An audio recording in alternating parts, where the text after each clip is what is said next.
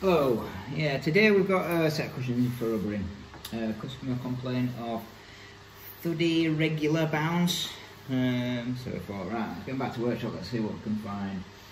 I've already stripped the cloth off the cushion to reveal the block, which looks in pretty good condition. The brand new support fillets and retaining slips. Now, I don't know if you can see, but looking down, there's a gap. I can see daylight through it, which leads me to believe that these bolts are loose. Let me just take the cushion tape off, just see if it will reveal a cushion date or a rubber date.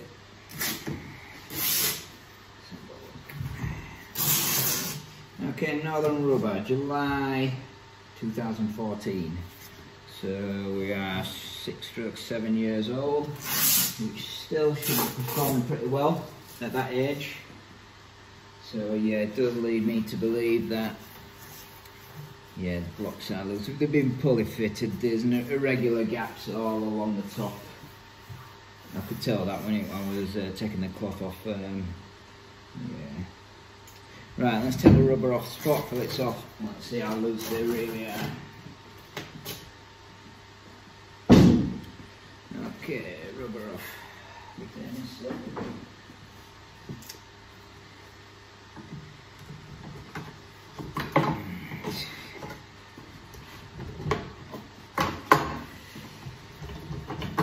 Okay, it's revealing numerous sets of screws, also nails.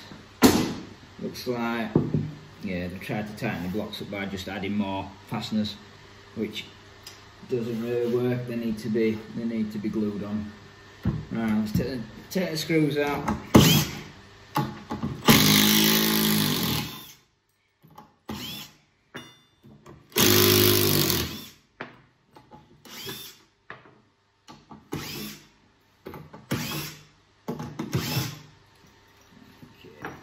This advice just so I can get a better grip of it, and then pop these blocks off.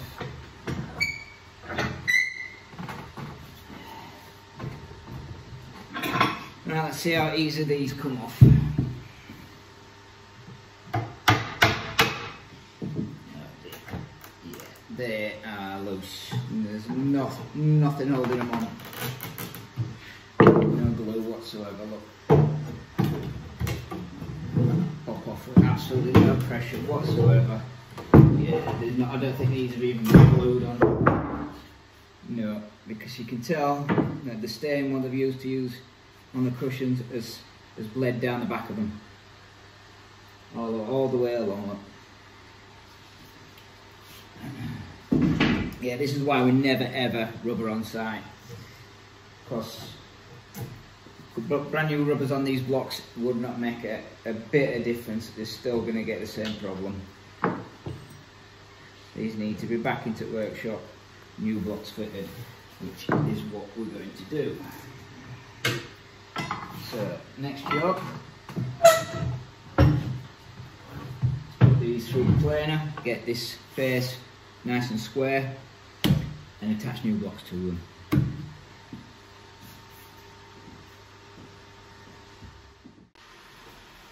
Okay, next job is to plane the face, ready for attaching the blocks to it.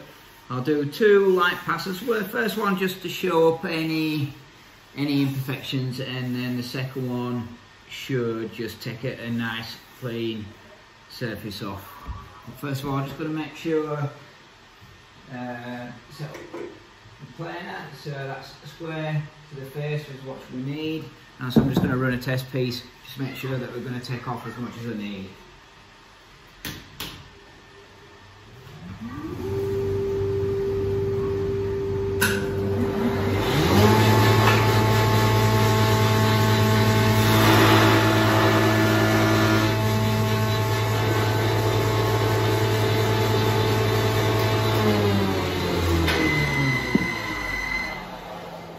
Okay, that's all set. So like I say, first one just to show any high spots, low spots, any imperfections, and the second one should just take a nice a nice surface off it prior to blocking.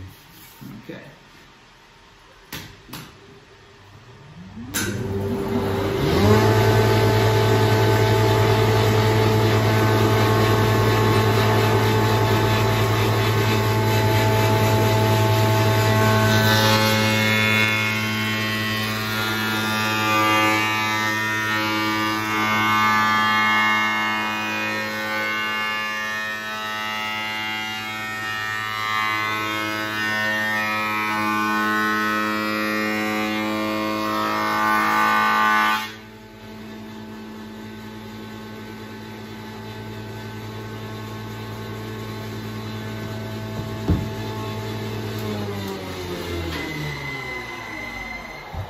Okay, that's pretty clean. Just showing you a little bit high spots and low spots at one end. Another pass, take that completely off.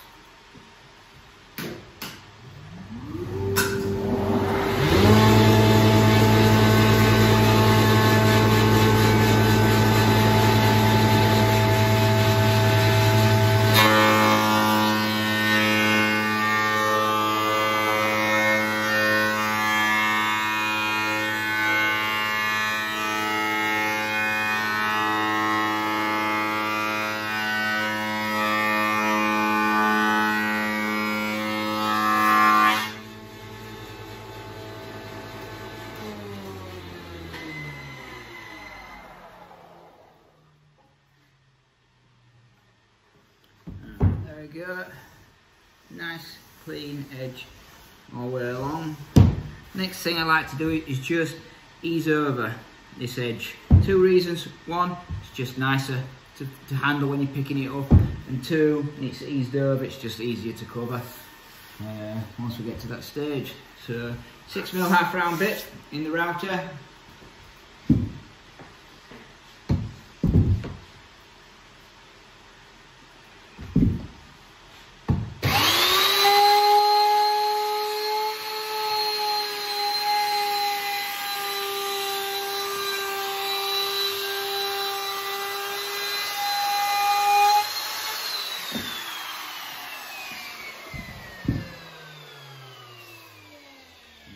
Just eases over that edge, so when you're handling it, it's nicer to handle.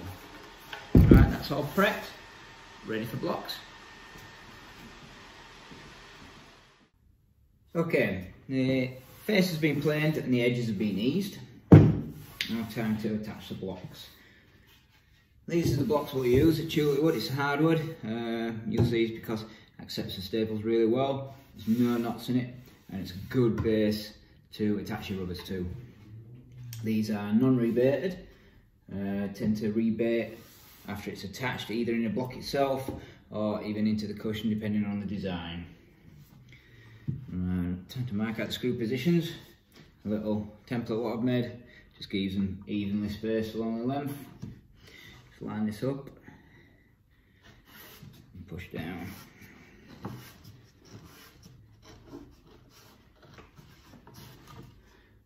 Time. Right, just put this in the vise.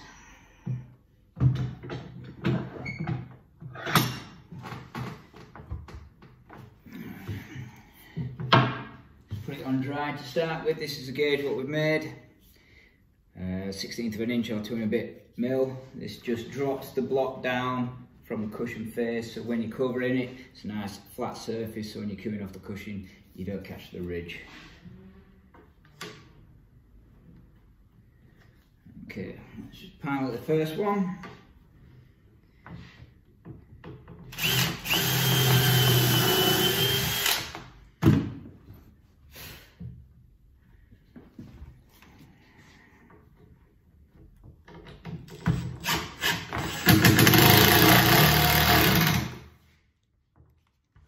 Okay, with that position, we can now pre-drill the rest of the holes, knowing that's not going to work.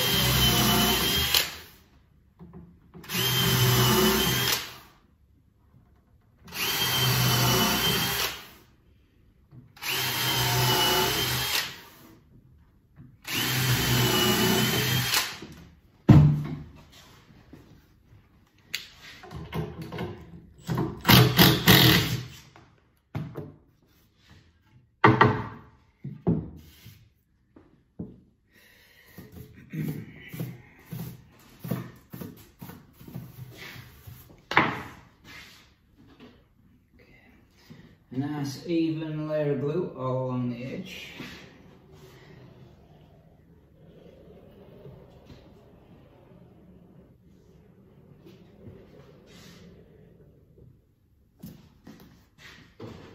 And we'll even it out using a brush.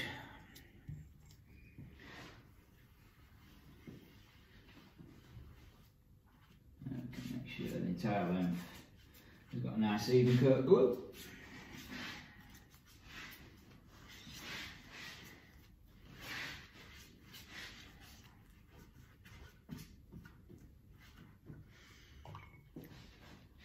Okay, offer it up using those marks.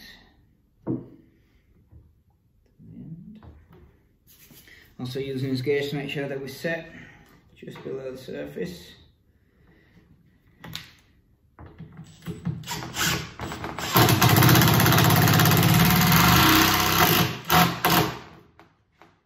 No need to countersink because the impact driver just pulls the screw nicely just below the surface.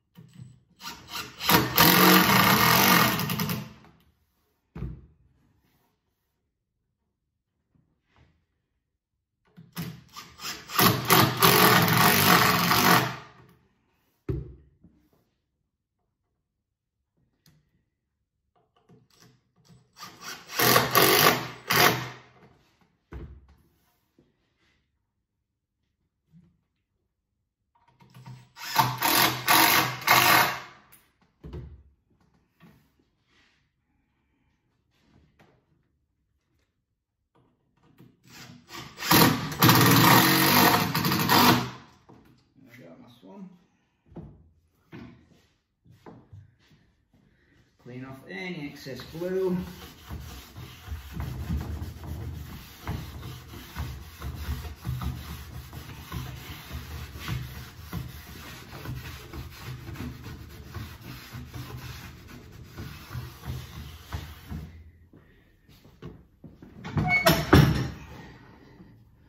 Also on the top.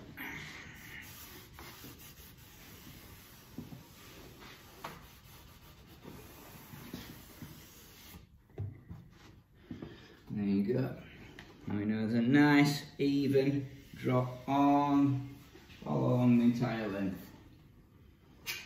Very good.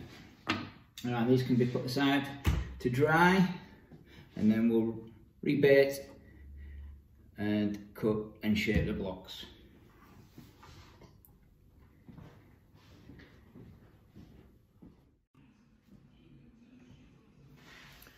Okay, the blocks are on and now dry. Time to form the rebate. Choosing to put the rebate in the actual cushion capping. I think it's more aesthetically pleasing, plus it gives you optimum depth of the block still to attach the rubber for a better ball response. Okay, so we're going for a depth of 10mm with a 8mm wide rebate. Got 8mm straight cutting bit in, so we're going to take 3 passes. Okay, so first pass.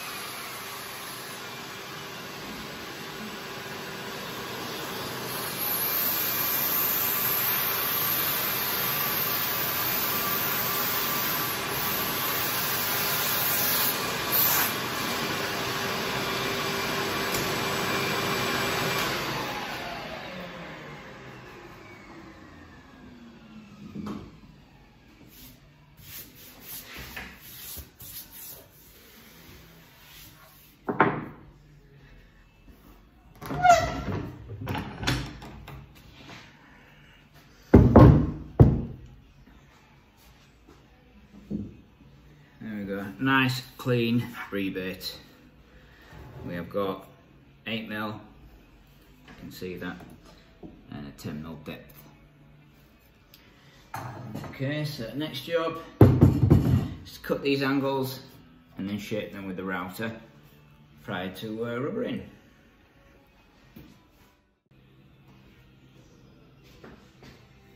Okay, next stage is to cut and shape the blocks. 48 degrees for your corners, 60 degrees for your middles, 48 and 60. I've got a stop block already set up at the chop saw, so we'll do corners first, then middles.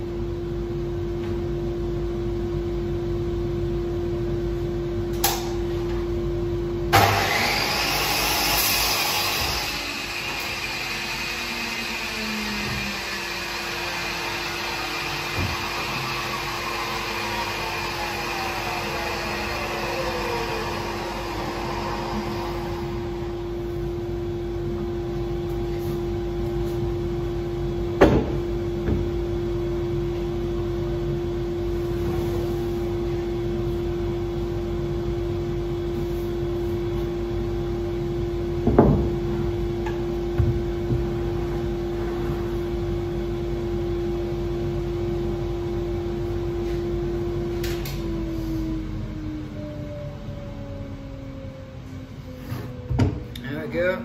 Fresh cut on your middle at 60, fresh cut on your corner at 48. Next job is to do the other side. Well, so I'll swing the arm across, set up the stop block, and then route these angles out.